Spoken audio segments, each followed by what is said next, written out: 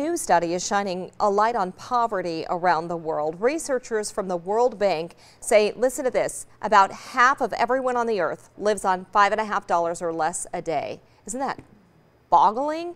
The Poverty and Shared Prosperity Report says 3.4 billion people in this world only have $5.50 for the whole day.